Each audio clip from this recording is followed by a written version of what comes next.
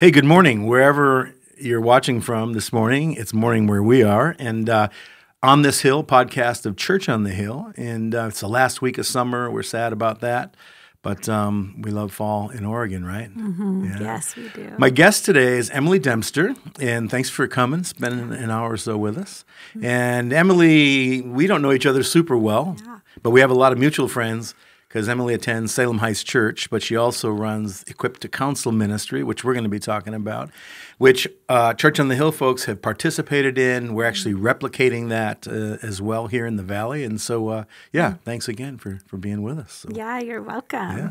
So, Emily, tell us a little bit about, let's see, you're in Oregon more or less 29, 30 years, I guess. Yeah. And you are running a counseling ministry called Equipped to Counsel. Was that did that originate with you? Was that something that God gave you, or?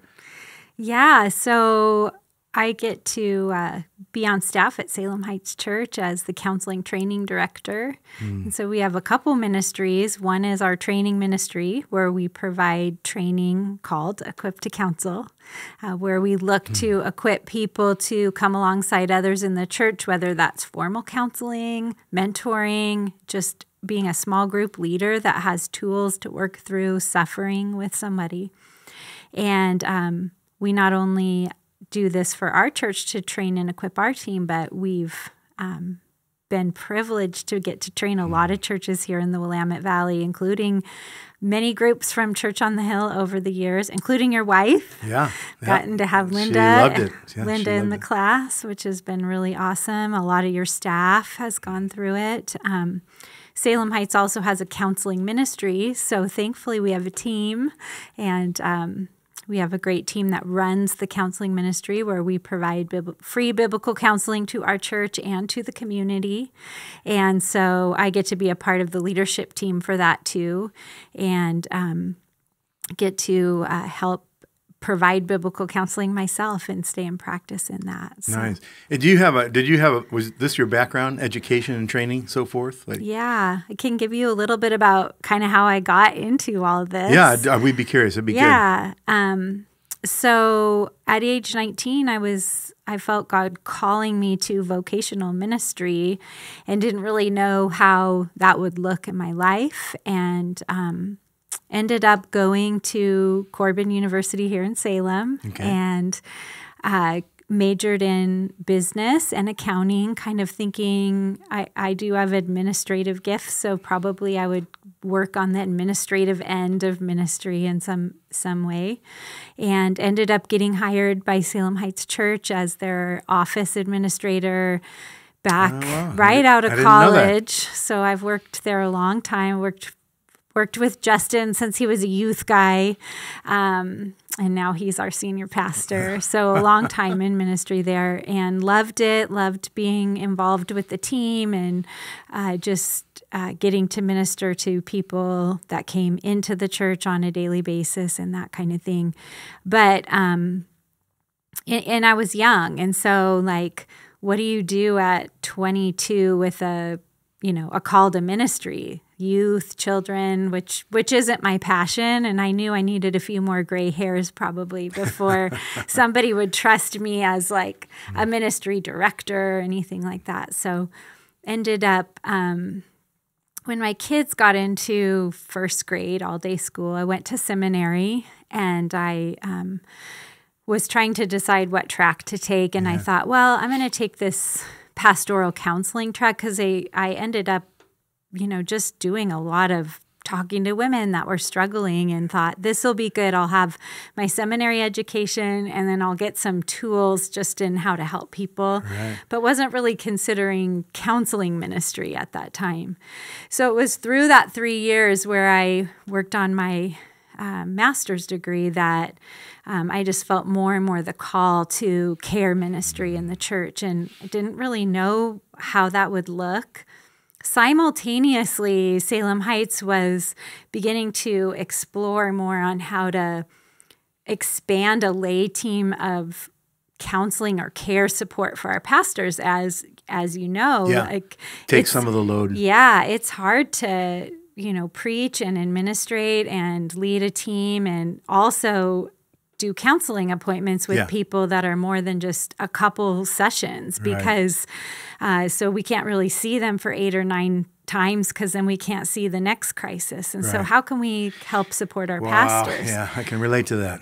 Yeah. So God was already working because he was putting on the heart of our senior pastor and elders of just like, how can we begin to just train people to help in this ministry, but didn't probably understand like the connection to the biblical counseling movement across the nation or the resources or the training or anything like that. So coming out of grad school, I went to the pastor that was over that at that time and said, what can I do to just learn under you? Like, how can I serve to just get more experience in the room? And at that time, we learned about the Association of Biblical Counselors, which is out of Dallas, Fort Worth. And one of my professors had actually said, hey, just based on what you wrote in this paper, have you heard of this organization? I feel like you would really line up with their philosophy of care, their doctrine.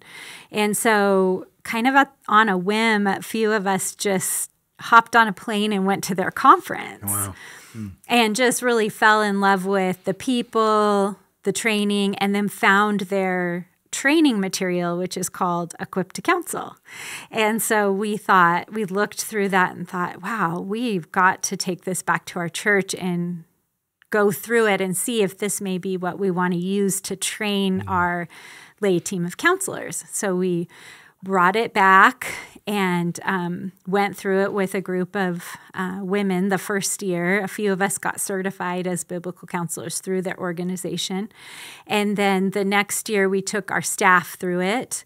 And then the next year, we test piloted a group through it of just some of our people that were already doing a lot of our counseling and care ministry. And kind of by the 4th year, we had invited people from other churches that had just heard, like, we're doing this training and they want to come. So, and then I think we're in our 11th cohort this year, and God has just given us the opportunity to train, people from over 50 churches in the Willamette Valley in counsel and care for people. How many people you think have been through the ETC? I think it's over like 600 people now in the valley. That's amazing. And the interesting thing is, when I was going through this program in seminary, thinking like, this is for me to learn how to care more for others, God really put this call on my heart to say, churches need to learn to care more for people. Like, the church needs to be where you run to when you're worried, when you run to when you're grieving. And why are all these people in Oregon running outside the church to get help when we can be churches that know how to care? And so then I was like, but not just our church, like all churches. Like, why are we a place where people don't want to go? What's going on? Yeah, well, we're not equipped. We're not equipped. No pun intended. We're just And so I just was like, okay. So God put on my heart, like, that's what I want you to care about, is equipping the church. And I thought, I don't know how to do that. Like, I have no concept what that would look like. And I feel like, I'm like a person that loves Jesus, that lives in Candelaria, that was raising my kids. I'm not a special person by any means. And God, you're saying, like, you're going to be a part of something to help equip the church to care for one another. And then he just brought the pieces, the connection to ABC, the hearts of our elders and pastors at a simultaneous time, feeling the same like call and vision to offer free biblical counseling to the community. And then through free counseling to the community, other pastors in other churches are saying, wait, you've helped our people. Like, how can we do that too? And so then they're starting to come. That's so good. And then it just has been God opening, like, there's nothing in my life that has been so clear of, like, God just saying, here's the next thing, here's the next thing. I'm going to give you this. I'm going to give you that. Please do this. Please do that. Just keep taking the next step. Yeah. And it's like, it's not because I'm some highly qualified teacher or like amazing counselor that has decades of experience. It's just because God says, like, here this is for you and your church to do, and we're gonna do this together. Willing and you were available. You said something. You used a term earlier that I want to just ask you about. You used the term counseling movement. So I'm older, and I remember in the church, let's just say the late 80s, 1990s, that there was a counseling movement. And can you talk about that? What did you mean when you said counseling movement? Yeah, I mean, I think in the Northwest, we don't know as much about all of that. It was just a little ear tickle back then. Yeah. But what happened with counseling is God's design was always for the church to be the counseling hub, the social work hub for God's people, right? And so with the onset of modernism and psychology, at that same time, the church was really defending doctrine pretty strongly in the United States. So they're working on defending their doctrinal stances for denominations and all of that kind of thing. And in comes these people that are studying human behavior.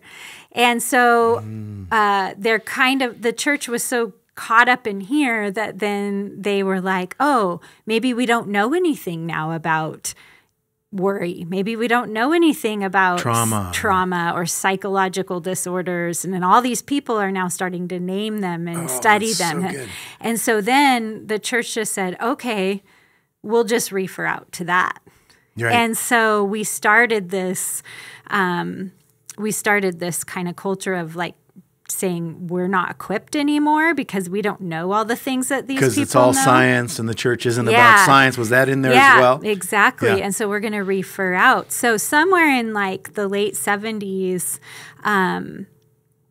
there was a couple people that came on the scene. One was Jay Adams, which maybe you've heard of Jay Adams. Yeah. So he was working like, I believe he was working in like a psychiatric hospital under somebody. And he kind of was like, wait, why is the church not involved in this? And so he started writing a book. He wrote a book called, I think it's called Competent to Counsel, about just saying, hey, we're called as believers to counsel. Yeah. And we're not doing it. We're referring out to all these It's so ironic, methods. isn't it? The Jesus that we serve his name is Wonderful Counselor. Yeah, exactly. And the church had done that for years up until, 100 years ago. Yeah.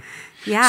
So Emily, we have people in our church that have gotten education, higher education, both in Christian universities and secular universities, non-Christian universities.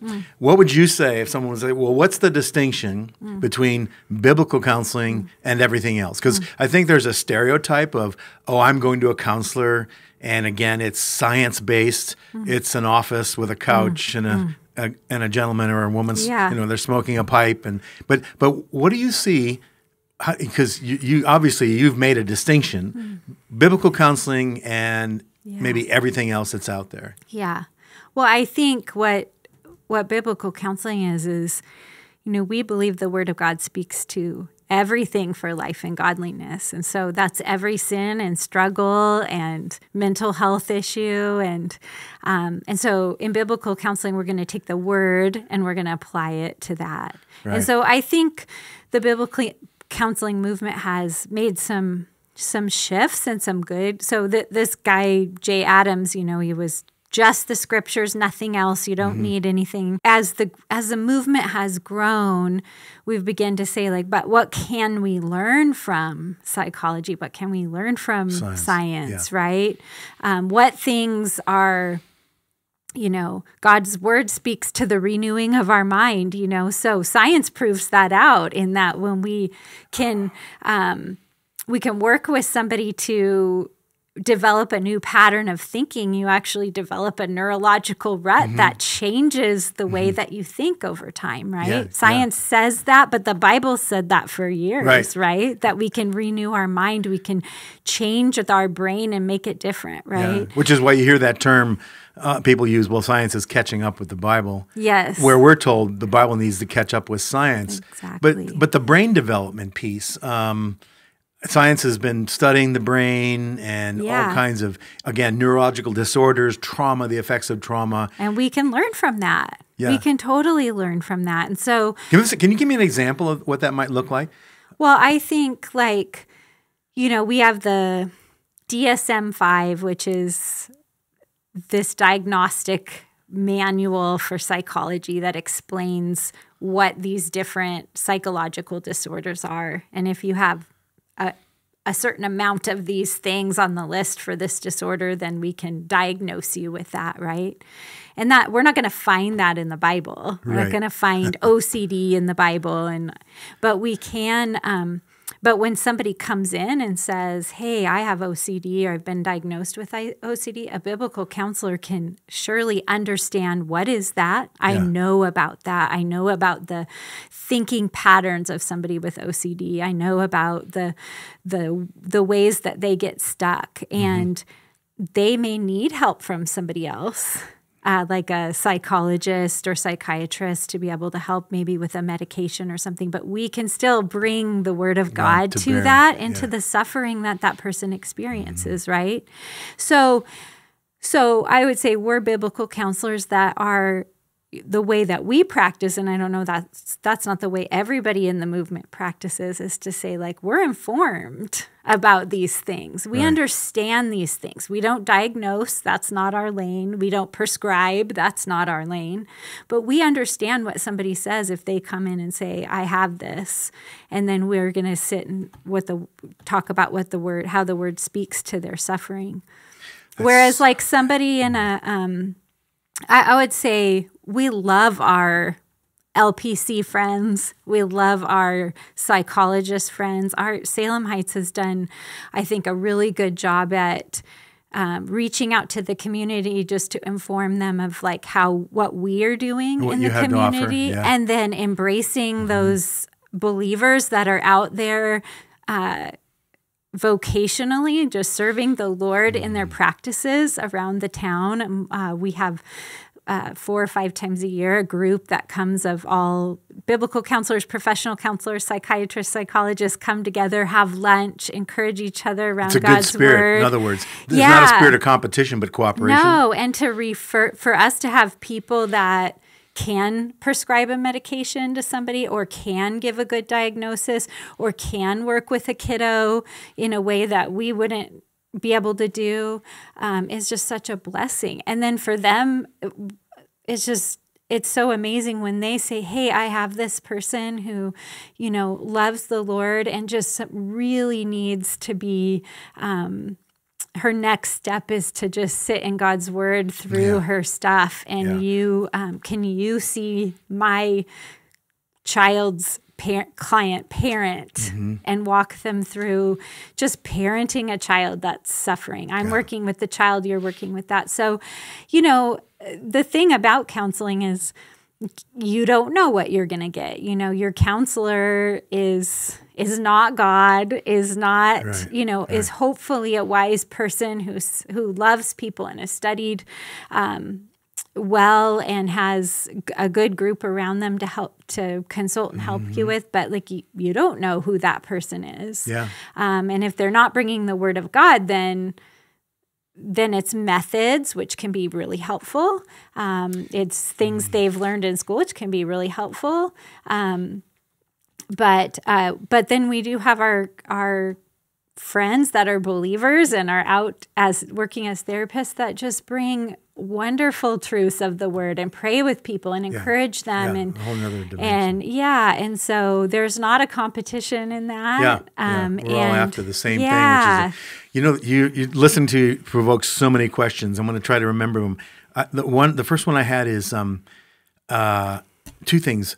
What if you could lump, if that's even possible, might not be a fair question, but what would you say if someone said, what's the majority of issues that you deal with people coming for counseling? Is it mostly trauma? Is it mostly this, mostly that? Yeah. Is there something that you would say, there's a large portion of it is this? Yeah. I would say that what I tell people in this day and age, anything that's going on outside the church is in the church too.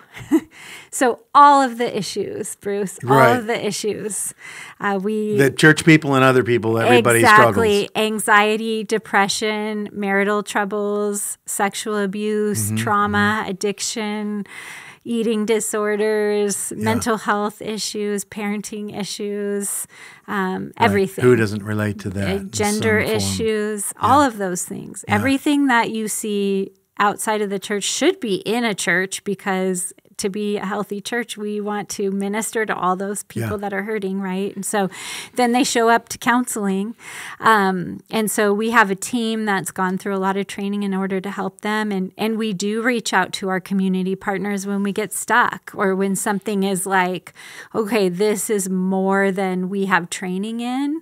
What do you mean when you say get stuck? I just want to make sure I understand. Just get stuck. Like, I had a person one time who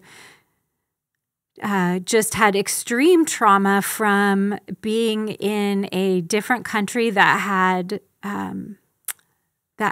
genocide and rape of women and all these, and now she's come here as a refugee, and she's so stuck. She's so stuck, and we don't know we didn't know kind of where to go with her. Like, we couldn't even get movement. So able to call one of our highly trained friends in town and actually bring her into the picture. So like, we want to be a church that says, we're not going to just refer you out, but we're going to get some help, but we're going to continue to be one of the pieces of the pie for you. Yeah. So we're going to be your church. We're going to encourage you in the Word of God, but like, you got to have somebody that kind of knows how to work with somebody with that type of a situation. So which brings me to you actually touched on my second question. There's all kinds of conversation today about the pandemic is over, but the pandemic of loneliness continues. That was the fallout, the major fallout of people being disconnected and so forth. What part does, and from your guys' point of view, you're trying to help them get back on track. You're trying to help them deal with whatever issues and find some place of health. Being part of a community. Yeah. How in your opinion, like, being part of a healthy community, how big is that to you guys? How many times do I meet with somebody and think, this person needs a friend? They don't need me. They need a friend. That's simple. Yeah. Like, what kind of friend do they need? They need somebody that will talk with them, walk with them, point them to Christ, encourage them. A lot of people that we see are actually really disconnected people. So our really connected people and community groups, and like, we're not seeing them unless there's a major crisis going on in their life and they really need some extra help. Yeah.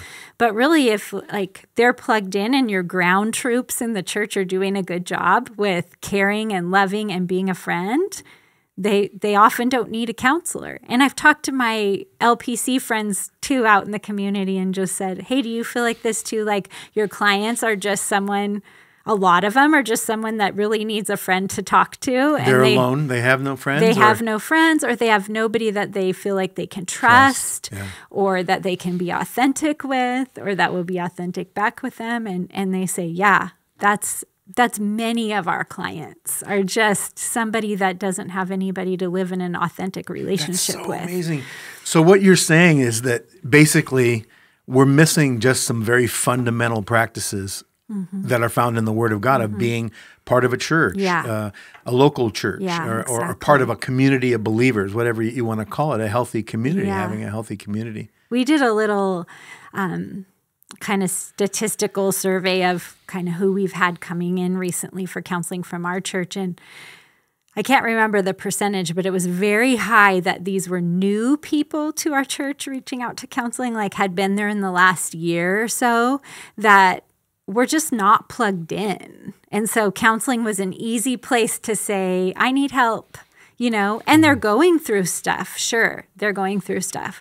But how many of them would maybe not reach out if they had already gotten plugged into a really healthy community group where they're sharing each week, they're praying for each other, they have somebody from their group reaching out and having coffee with them. And I always tell our Which church, isn't complicated, right? No. And I always tell our church, and I tell other churches that want to start counseling ministries, it's like, if we could go back and do it again, I would start training the ground troops even more and giving them tools to walk alongside marriages, parenting troubles, anxiety, things like that. And it's like, then maybe we're out of a job. We're just seeing really the community gets healthy. We're seeing harder things like domestic abuse or walking through sexual abuse or things like that.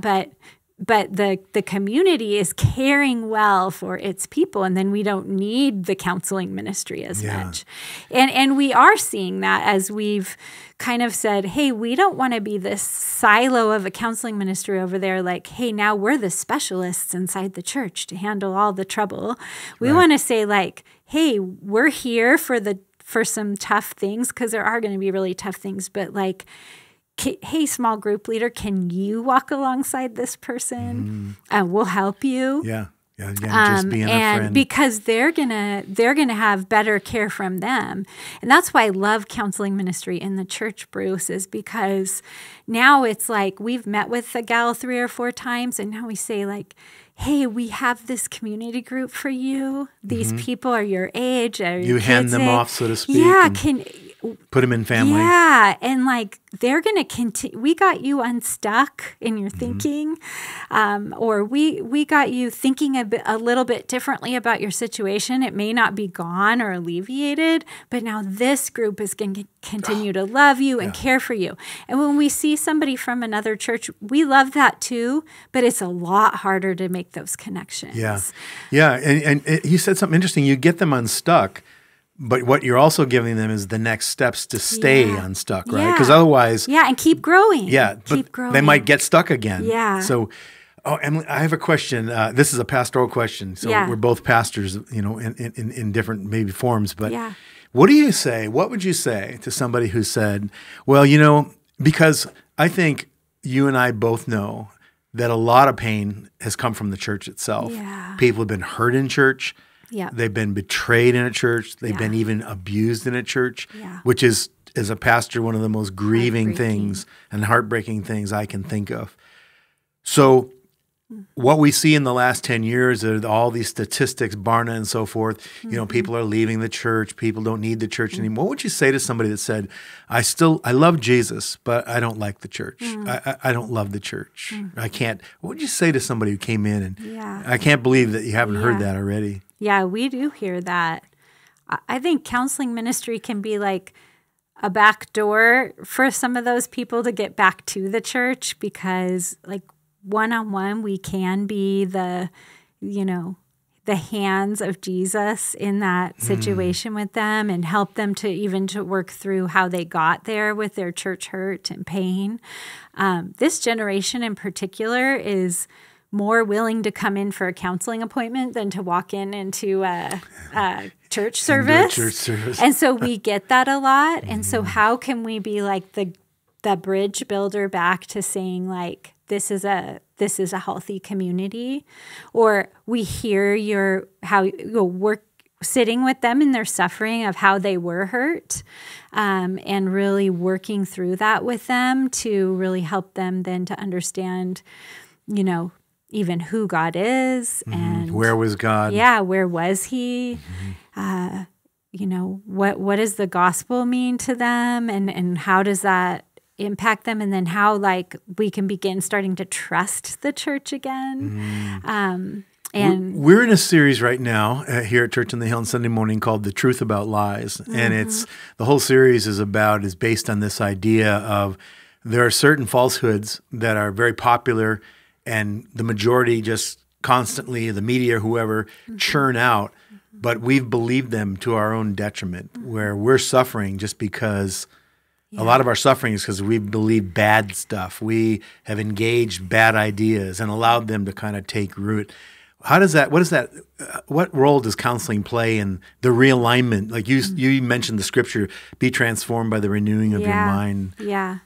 Well, I think it gives you a chance to unpack that with somebody, and when you're a good counselor, you're going to listen to their story. You're going to listen to, you're going to be listening to where their thinking doesn't really align with the truth of God's word in actuality. And then we're going to try to put sessions together, and part of biblical counseling, which is a little different, is just having kind of homework or growth assignments between, where we're going to give them something to read, think about, questions to answer, that hopefully the Spirit of God is going to show up for them and start to do the work. The Spirit of truth.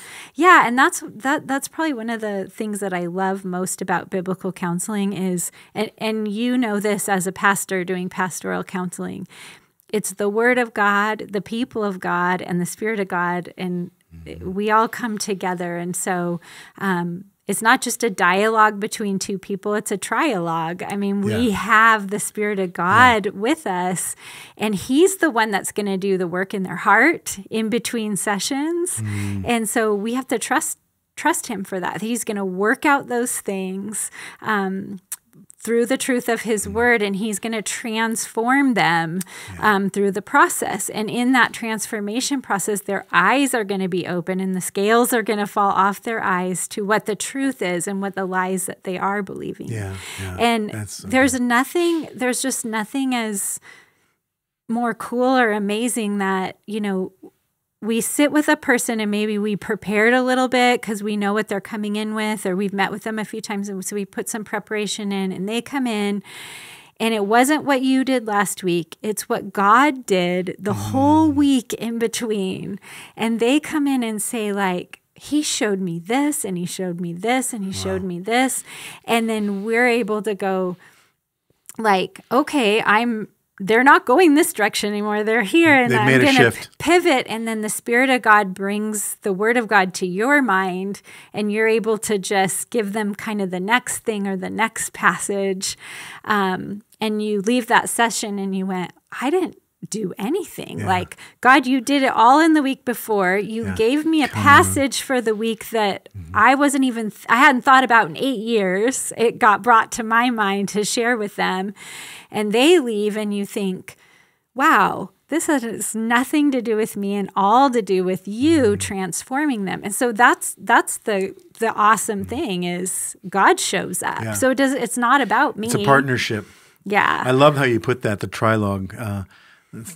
We say that in marriage counseling a lot. There's when two people are in conflict, there's your opinion, but then there's God's opinion. And finding God's opinion tends to resolve most of what we. And so, I could see practicing out as a therapist. There's lots of things that you have to offer. There's methods that work great for helping somebody with OCD or ADHD or whatever you're working through. And I don't want to discount that at all, because there's just great work being done. But when the Spirit of God shows up and the Word of God makes the scales fall off somebody's eyes, like there's nothing more transformative because that's heart transformation. Powerful stuff. So to get to be a part of that is just like wild to think, like, God allows me to even just get to watch that, to be on the front lines of watching Him change people and change their lives. Isn't that amazing? Oh, there's so many other questions I have, but I think we're out of time. But if someone wanted to reach out, they just they can go to our website, shccounseling.org. There's information about our training programs on there. Equipped to Counsel starts at the end of September. There's still some seats left if people are interested in getting trained. And that's a semester block? It's an 8-month 8-month class. Okay. We meet approximately 14 times over the 8 months. And so we have a fall workshop on anxiety November 7th, which is just a community workshop for anybody that might be struggling or walking alongside somebody that's struggling. Interesting. a workshop on anxiety. Yes. November 7th. And that's at Salem Heights Church. Just show up, 6:30. There's information on the website about that. And if you need counseling, reach out on our website too. But Church on the Hill is raising up a great team. Yeah, we're going to launch in the fall. Yeah, and if we get a Church on the Hill person, a lot of times we'll call up here and say, hey, did you know your church has counseling too? And they say, really? I'd rather go there. And that's where we would rather them go. Great. So that they're getting cared for by their own people. Yeah. We have a request for counseling on our website too, and would love to have anybody join us for any of those trainings. Yeah. So I'd love to have you back again if you had the time, because there's so many questions I have as you talk that come to my mind that I'm sure would be interesting. That'd be fun. With a whole bunch of people listening. Listen, thanks for being with us. Yeah. Thanks for all that you do for the body of Christ and for the community at large, and for being, like you said, the hands and feet of Jesus. That's just amazing. It's a joy. Yeah. And if this has helped any of you watching, pass it along to somebody. Just like this podcast, send it on, forward it to somebody. And if you're listening to this and you'd like to take advantage of any of the resources that Emily has mentioned, go to that website, right, and check it out. So thanks for being with us. I hope the end of your summer goes well. School starting next week. Yeah. Oh, my gosh. Already. So, peace on you, grace on you. If we can pray, or there's anything we can do for you, reach out to us here at the office at Church on the Hill. And otherwise, have a great rest of your week. God bless.